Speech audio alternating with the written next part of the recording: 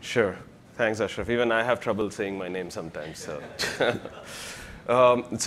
guys, this session is going to be about OpenStack Networking Evolution with OpenContrail, and we'll talk a little bit about the container networking updates we have made to the product, right, and what we have contributed to OpenContrail from that perspective. Sukhdev, why don't you go ahead? Okay, so I'm Sukhdev Kapoor. I'm a distinguished engineer at Juniper, part of OpenContrail team. I'm one of the new members of the OpenContrail team. And I'm here in the spirit of what Randy was talking a little while ago to make an announcement of a new project which I have sort of kicked off in the spirit of this openness of OpenContrail. So I'm here, I'll take a few minutes to make an announcement. Then I'll step aside, we'll let him continue with the presentation, and then I'll take the questions after the presentation, if that's all right. So networking OpenContrail. So for those guys who are familiar with the Neutron, they know what it is. But for those who don't know what it is, this is a brand new project which I have kicked off, it will be under Neutron, to integrate OpenContrail with Neutron. That would be the goal.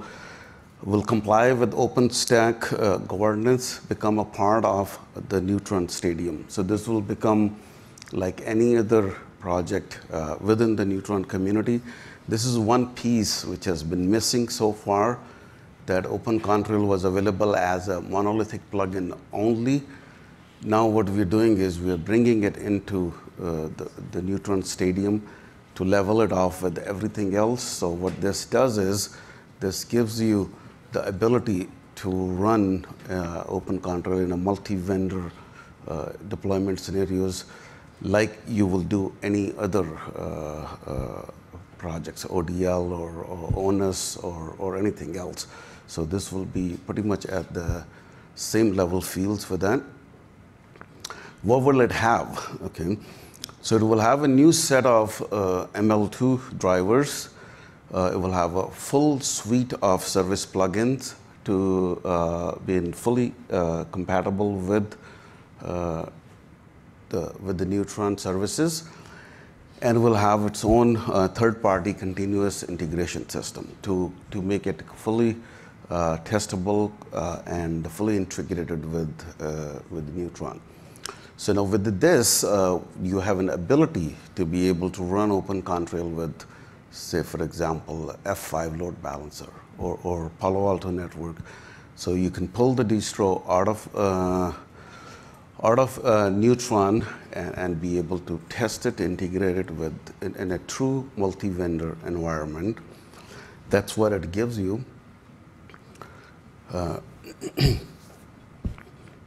Will it change the existing monolithic plugin? That would be an obvious question probably in your mind. Okay. The answer is absolutely not. So that initiative, this has nothing to do. This is a brand new initiative as a community initiative I have taken upon to run the charter and go with it.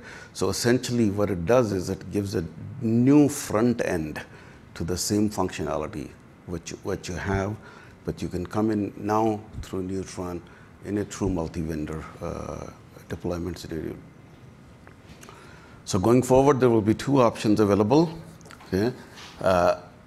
Either or, but not together. So there will be a configuration knob which will allow you to deploy OpenContrail in a Neutron mode, or you can continue to use it as a monolithic plugin as it is today.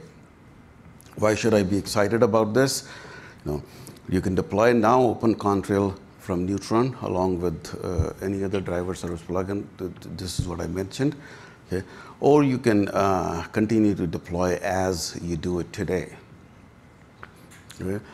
So there will be dual mode option available.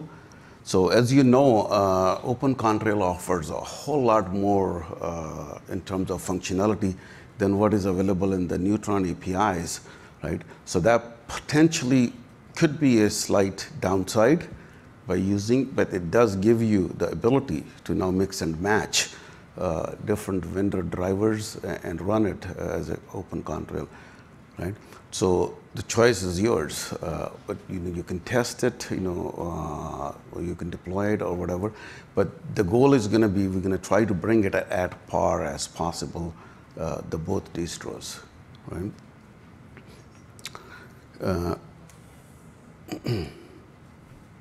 So now a call for action, right? This is a community program, right? So I am the one who's like essentially trying to kick it off, get it going. So we need contributors. This is a huge effort. So we need to write ML2 drivers. We need to write router service plugin. We need to write load balancer service plugin. We need to write VPN service plugin, firewall as service plugin, everything, along with BGP VPN service plugin. So there's a lot of development effort. So this is not something which is ready to go, or you can pull it off next week and start using it. This is a kickoff. So to come help us out, participate and work with us and become a core developer and influence the future, So now you get to make your own changes, you get to test in a different environments, and you can push the changes, you can influence the future, And how can I contribute? I've already kicked off the project. It was approved. The repo is already available. It's empty. So if you went in there and tried to look for it, there is nothing in there yet, because I just got it off the ground last week, I believe, or a week before, before coming in here, right? So we're going to start dropping code in there, and as we start dropping things, we'll be announcing it. It'll be visible.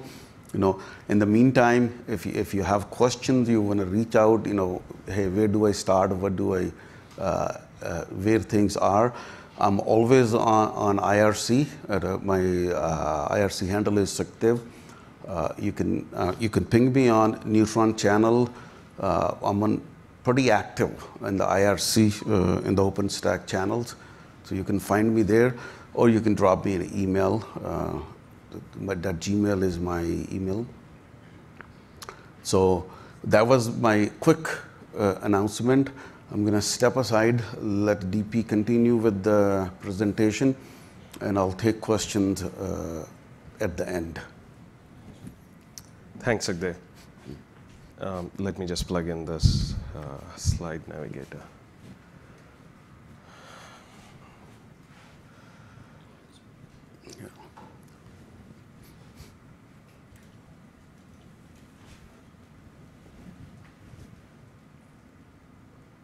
Just give me 1 second. Sorry about that. OK, it works. So thanks, Sukdev. I think just to reiterate, we always had an integration with OpenStack, right from the beginning. We used to have a core plugin. We still have that.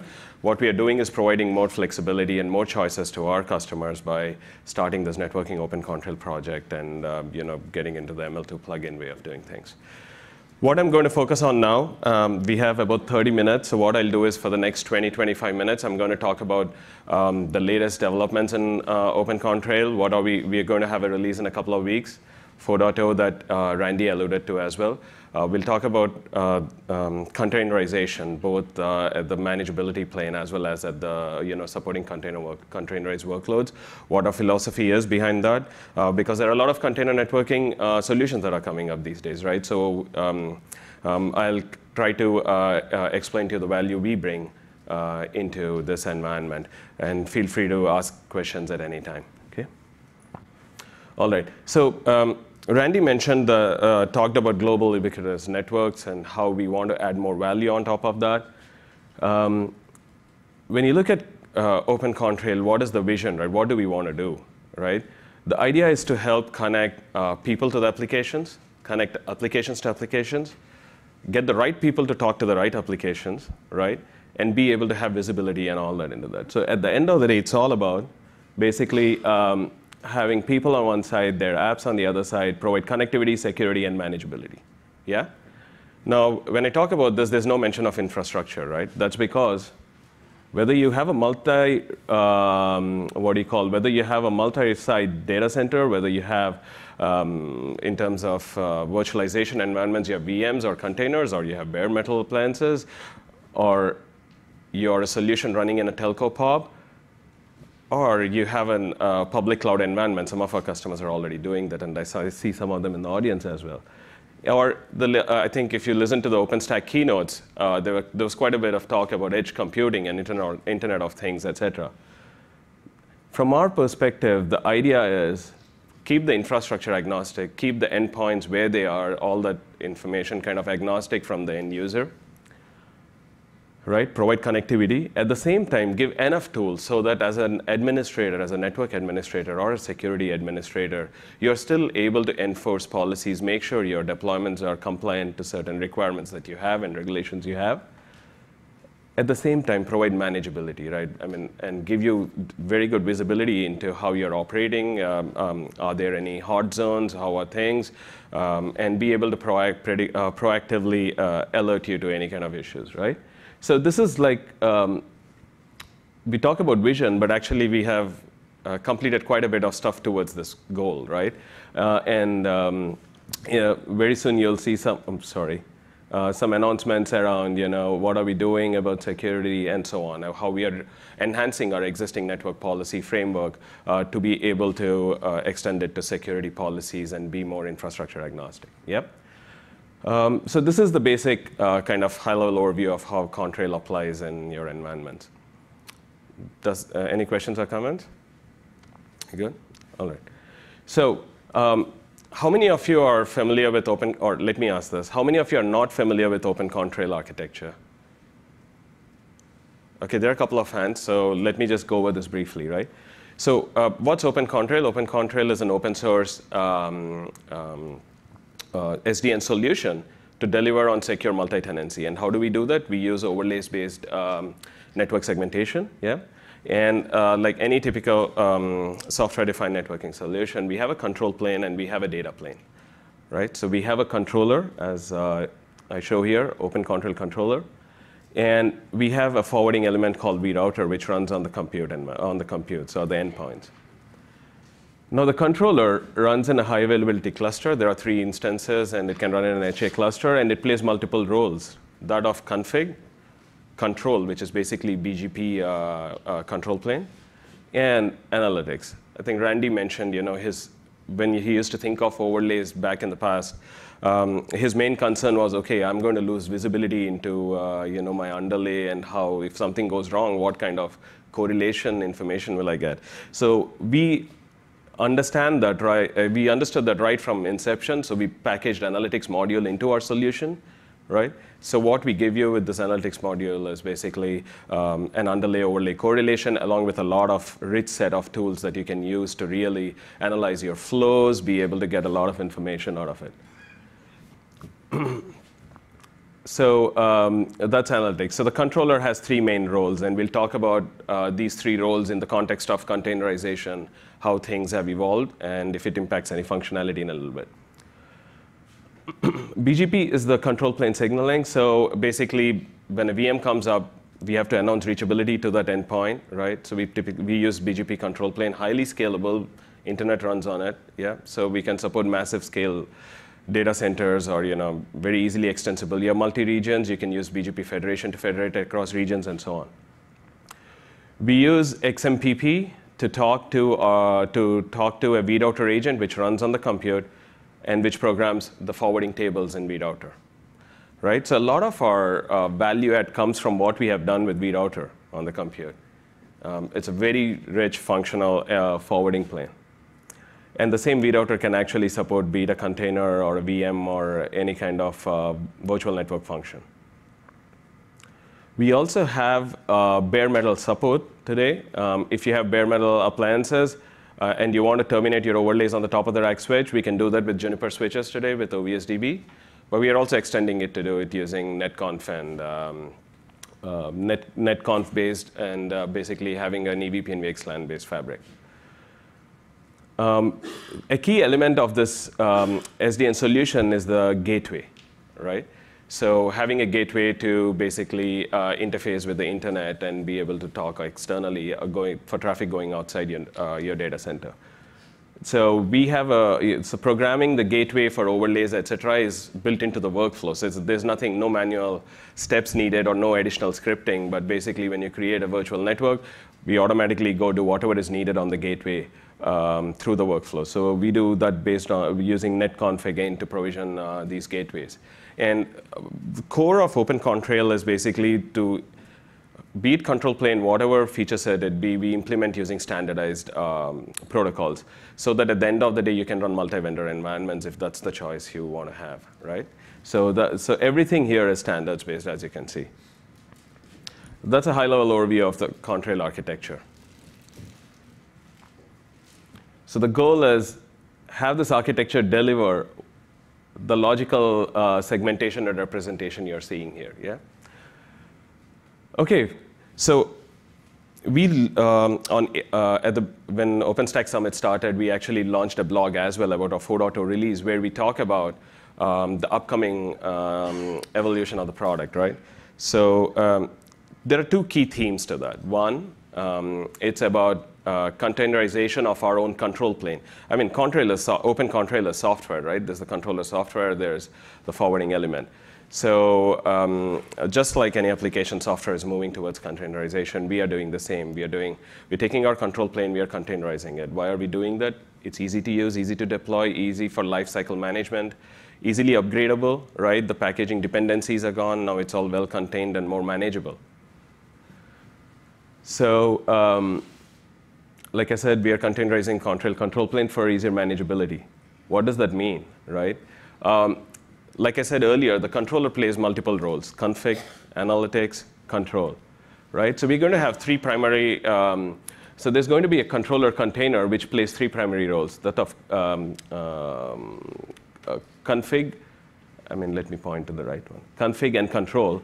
We'll have a container for analytics and one for analytics DB, right? So these are the three main containers that are going to perform the controller function.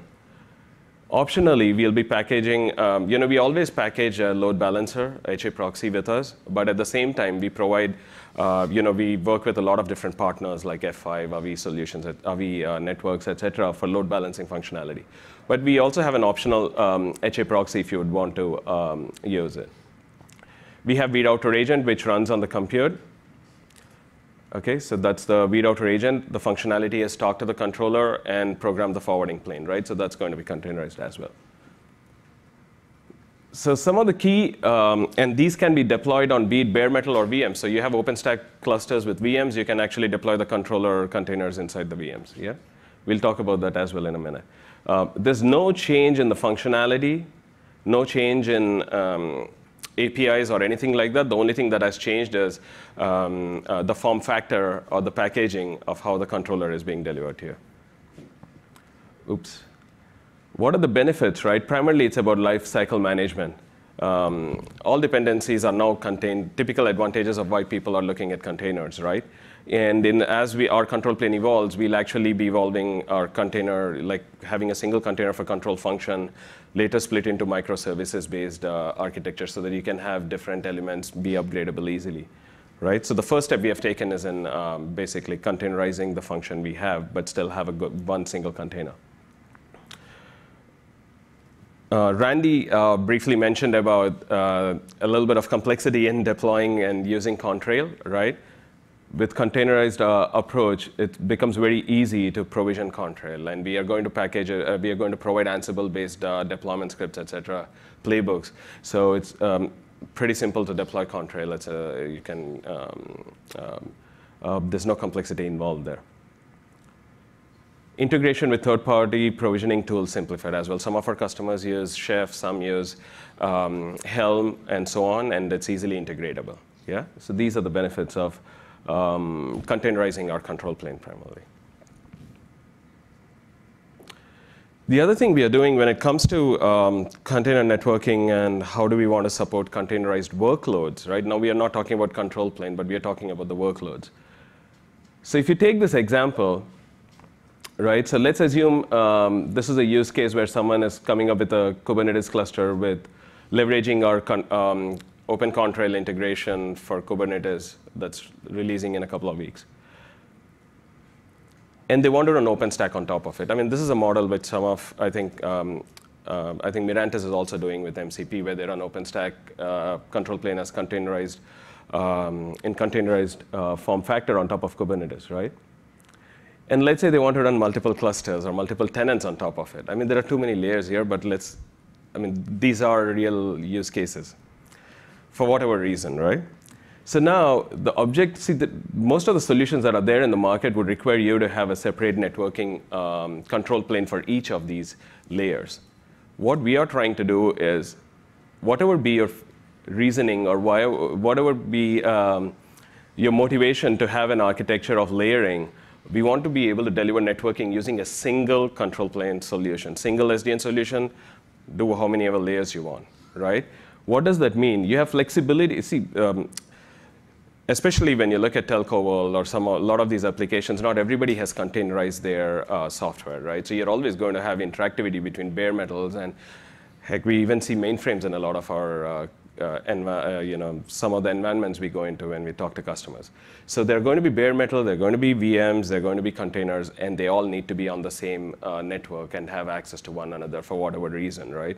So the key objective is to be able to give that flexibility without having to add overlay over overlay over overlay, right? So with a single control plane solution, what we are trying to address here is a nested environment to whatever degree of nesting you may do.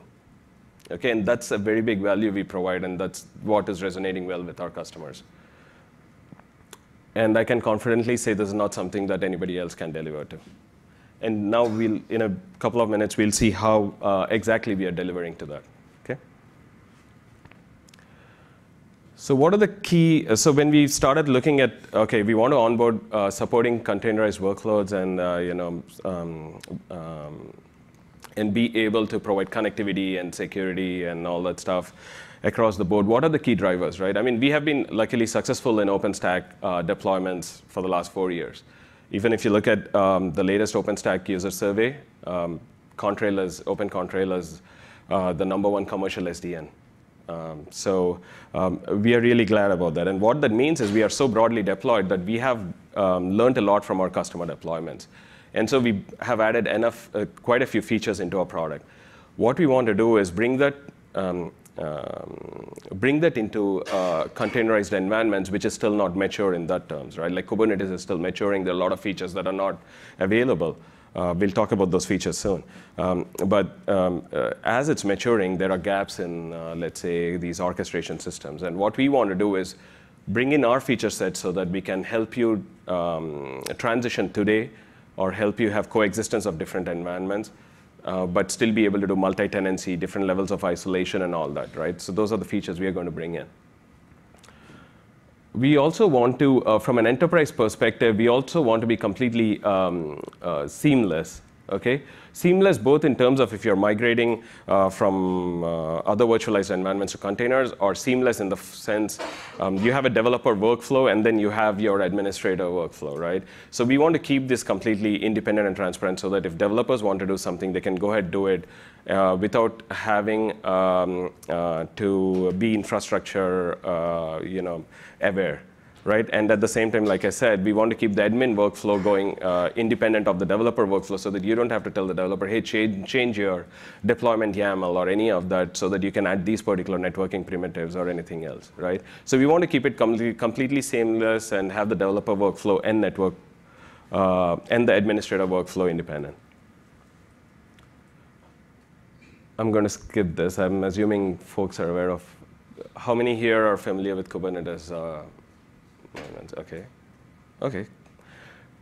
Just a quick thing, right? So Kubernetes has namespaces. Namespaces we should not confuse with tenancies. It's more about organizing certain, it's a way to organize stuff. There's the notion of a service. Service is what is visible externally, and it's backended by pods, okay? Pods are the instances delivering the service, okay? And this is like a basic, and each pod has multiple containers. It's like a basic architecture for Kubernetes. What is it that we are doing in terms of Kubernetes integration, right? Kubernetes, by default, has a cluster mode, which means it's a flat network, so everybody can see everybody, Okay, you don't want everybody to see everybody, then the only thing you can do is say nobody can see any. I mean, it's a complete whitelist model where you say deny all first, right? So nobody should be able to talk to nobody. So then you have, what do you have to do? Every time a new instance comes up, you have to start adding policies to say, oh, okay, now A can talk to B, or B can talk to C, and so on, which is, again, complex, right? What we are doing here with our implementation is bringing in isolation, right? It's not just either everybody talks to everyone, or you know what, I want to shut everybody off. It's about, okay, within the namespace, you have a namespace concept. You've organized your pods into the namespace with some logical reasoning. So probably they can all talk to one another. In that case, you can use namespace isolation, right? So each namespace is a virtual network of its own. You can't go outside the namespace. But let's say now you want actually finer granularity of isolation. You can isolate to the level of your pods, right? And lastly, we have custom isolation or user-defined isolation where, heck, I want to pick this VM, I want to pick this pod, I want to pick that bare metal, I want to put them all together in the same virtual network. You can do that, right? And there are users who have use cases who want to do that. They're more advanced in some sense, right? It's not about introducing complexity, but it's about coming to terms with the fact that there are going to be different types of infrastructures. And like Randy mentioned, we want to be ubiquitous, and we want to be infrastructure agnostic, and we want you to basically be able to make your transitions at whatever pace you want. Those are some. So isolation is a very key thing, and that's where a lot of our customers, as we talk to them, are seeing value. The other things we do, which are gaps today in Kubernetes and man-ments, is basically distributed load balancing. So I talked about the service notion in the earlier slide, right? So service, if you take a native Kubernetes cluster, service is backended by an HA proxy, and that will then distribute load across the pods. Whereas with Contrail, you have something called ECMP load balancing. So ECMP load balancing is done through native data path. It's a distributed load balancing. What does that mean? You don't have HA proxy to manage. Service becomes a logical notion. There is no network function backending the service, right? So you have taken one more element to manage out of your equation. And it's all done natively for layer 4. You still need to use HA proxy. I'll talk about it in a minute as an ingress in Kubernetes if you want to do application level load balancing, which is using, let's say, your HTTP links. I talked about multi-tenancy. What we bring here is basically the notion of floating IPs, distributed SNAT, and all the cool features we have done back in the OpenStack world, right? So we are leveraging all that and bringing it to Kubernetes. And as Kubernetes matures and as they try to address all the use cases, these are table stake features that are needed. And what we are trying to do is bring them before even Kubernetes is able to provide. But the way we do this is without changing Kubernetes primitives, right? We want to, like I said, developer workflow independent of administrative workflow means we have to stick to what Kubernetes provides and yet give this flexibility, and that's what we are doing. We are not introducing very custom annotations or labels in Kubernetes environments. Okay. Yeah. So this is like some of the key highlights. From an architecture perspective, this is basic Kubernetes architecture, right? So you have the API server, you have replication controller, scheduler, and on the compute, this is more like the master node, the control node. These are the minions, and on the minions, you have pods coming up with containers, right? And there's a kubelet. What we are doing with OpenContrail integration is, first of all, there is this notion of CNI, right? Container networking interface. This is the standard, like OpenStack has ML2. CNI is a standards-based, basically, it's a standardized way of integrating networking vendor plugins into Kubernetes environments. So we are going CNI way. I mean, we have supported containerized workloads for a while now, but with the introduction of CNI, we want to leverage that. So the way it works is basically when we have a kube network manager component, which listens to the API server. When pods get created, kube network manager informs Contrail controller. One of the things I didn't mention earlier is in native Kubernetes clusters, IP address management is on a per node basis. Whereas what we give you with Contrail, OpenContrail is basically a centralized IPAM, which is what typically you're used to, right? So that's, again, another gap we are filling. So when a pod comes up, we do IP address allocation here, right? And then Contrail controller informs vRouter agent, which is running on the vRouter agent, which is running on the compute. And CNI plugin is an ephemeral binary, right? So it comes up, when the pod is created, it plugs in the pod to vRouter, assigns IP addresses, and then it exits, right? So that way the pod gets connected to vRouter, and now it's ready and accessible. So that's kind of a workflow at a high level that a product manager can deliver. Okay. Sorry, that was a bad joke, but yeah. But we have, on a serious note, we have quite a few of our technical leads here in the room. So you want to go into more details about this implementation, we can have a discussion about that offline as well. Okay. How do, like I said, we want to leverage Kubernetes constructs and not create our own annotations, because that means in your workflows, we are introducing a lot of customization, right? So how do things map? So Kubernetes has a notion of namespace. It maps to single project if you're doing namespace isolation, or it maps to shared project if you're doing flat cluster-based deployment. Pods map to virtual machine interfaces. VMIs, if you're familiar with OpenContrail, VMI is an existing concept. Service maps to, like I said, ECMP load balancing. Service is a logical notion when you use Contrail. It's nothing, no virtual function to do load balancing or physical function there. Ingress concept maps to HA proxy load balancer, which I mentioned earlier that we also package. But again, if you want to use a different backend for your load balancing functionality, we work with a lot of different vendors. When it comes to network policy in Kubernetes, I mean, it's still evolving, right? I mean, this is the first time they've introduced network policy. In OpenContrail, we have always had rich network policies. We do service chaining using policies and so on.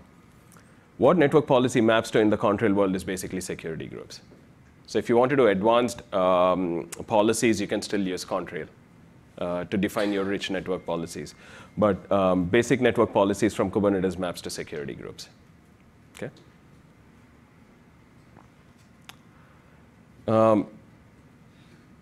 I'll quickly go over OpenShift, and then we can open up for questions. Okay. What we are doing is leveraging our Kubernetes implementation, right, and integration to integrate with OpenShift. OpenShift is Red Hat's PaaS, right? And OpenShift uses Kubernetes, is built on top of Kubernetes. And OpenShift addressed a lot of, let's say, PaaS level gaps that Kubernetes had and has. And that's why we see quite a bit of traction with OpenShift. And we have pretty good partnership with Red Hat. And we wanted to, there were customer use cases where it was very relevant that we integrated with OpenShift. So a lot of the things you heard about Kubernetes environment is going to apply here as well. OK, I'm going to skip OpenShift, but kind of talk about where OpenContrail plays a role in OpenShift environment. So this is like a layered architecture of what OpenShift delivers as value. The role that Contrail plays is that of, so OpenShift comes prepackaged with a multi-tenant SDN, as they call it. Again, I think when it comes to multi-tenancy and SDN, we have a lot more features than what OpenShift provides natively. So the functionality that we kind of plug in for is the router notion and OpenShift SDN for isolation, right? So we are augmenting that functionality using Contrail. Okay. Now in the OpenShift domain, it's very much similar to Kubernetes. How do we map, again, namespace to single project or shared project, pod to virtual machine interfaces, services to ECMP load balancer, and they call it router. So the notion of ingress load balancing in Kubernetes was actually introduced by, was upstreamed by the OpenShift team. They always had an admin router concept, which did a similar functionality. And then network policy is same as security groups. Okay. So we are leveraging a lot of our, what we did with Kubernetes integration to be able to integrate with OpenShift, be it OpenShift Origin or the enterprise version. I think that's basically kind of a high-level overview of what we are doing with containerized networking that I had. Sukhdev, you want to come? So I think we have 5 more minutes, so I want to open up for Q&A, and please feel free to ask us about networking, OpenContrail, or the containerized workload support that we are doing, or even the containerized control plane. Hi, guys. You were talking before about the integration where we had open something with something else inside of it, like Mesos, and then we'll do Kubernetes, and then we put VMware, and then we'll just like stack this whole like crazy chain together. That's super fascinating to me because I've been thinking about that. Like, how do I make one flat network, so to speak, without just having like 87 nested tunnels. Right. So you said you're going to talk a little bit more about that. Was that in the following presentation, or? No. So what I've skipped is basically the gory details of, not the gory details, but the details of exactly how we are implementing it. We are running out of time, but what I can do, we have tech leads in the room, and I can talk to you as well how we are doing it. Let me just take one example, right? Let's say you have an OpenStack deployment. Now you want to try out containerized, you want to try out Kubernetes cluster. You bring up this Kubernetes cluster on top of your OpenStack environment. Yeah. So now you want to connect a VM in OpenStack. Actually, let me just pull up a slide. It's easier than trying to. Let me just pull it up in a minute. Sorry? You're going to go over 5 minutes. Yeah, OK, let's talk about it outside. But the point is, I mean, the way it works is you have Contrail controller residing in the OpenStack environment, yeah? And Kubernetes master node running in a VM, in OpenStack VM, right? What you don't need is basically the entire Contrail controller container running again in the Kubernetes master node. It can run outside. And when you look at a compute and it has container and VM running on it, you have a single vRouter agent, which is going to help connect the container to the VM.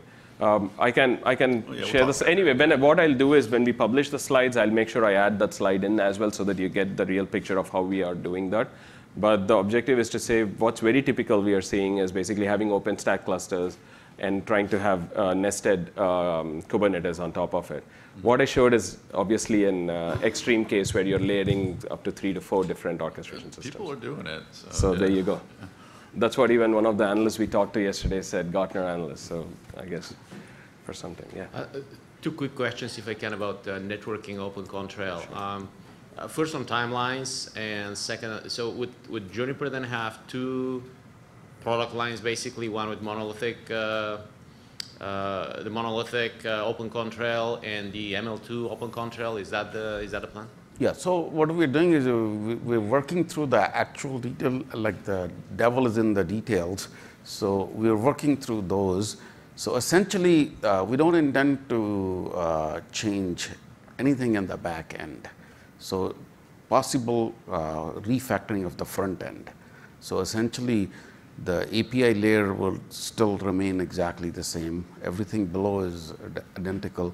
It's just 2 ways to come in. So you can come through Neutron through the drivers, or you can come through the web GUI the way it comes today. Let me add to that as well. It's a single product, but we'll be packaging both, and you'll have a config option available to pick which way you want. Yeah. Oh, I see. So it'll be that's what Sukhdev had mentioned. Configuration option, exactly. Basically. Yeah. And how about the timelines?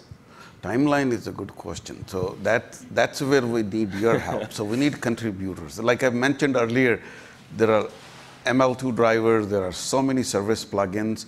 So we're going to need help. So more contributors we get, more quicker we can get going. But we've already kicked off the work on the ML2 driver side of it. So hopefully we'll have that sooner. All right. So are you planning to kind of formally following some sort of PEP8 policy or something like that in the Python code? What policy?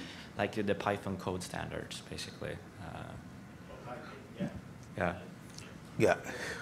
It's just, I mean, otherwise I would volunteer that as a suggestion because it makes the code easier to read, and it's a little bit missing in the regular code. So you will have an opportunity to become a core of this project, and therefore, there you go. You can do it, you can enforce it, and it will be through open governance. So it's not like, it's behind the closed doors. So it's part of open. So it'll be like any other project in the OpenStack. So, but community driven, community decides, community does everything. Anything else? So I don't want to beat too much around the timelines, but is there like a minimum set of things that you want to get out there in the first couple of commits? So the first target is ML2 driver. So that's the first thing we have already started looking at it. Okay, how we gonna? So the biggest issue is the source of truth. When we come through Neutron, the Neutron database is the source of truth.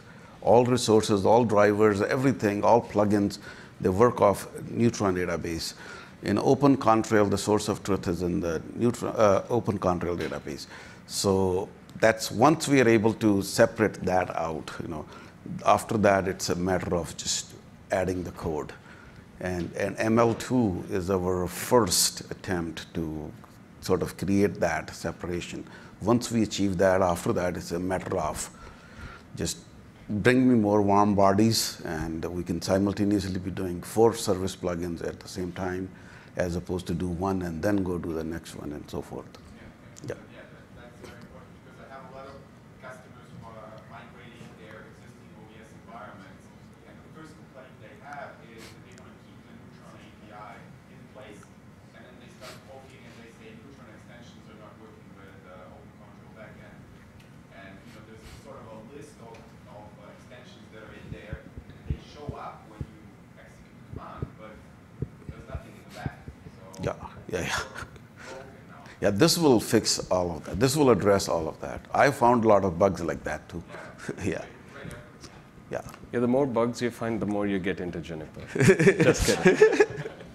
But one thing I also wanted to reiterate, which I did not cover, one thing you didn't see is Mesos integration. The reason for that is there's a Riot game session later in the day today.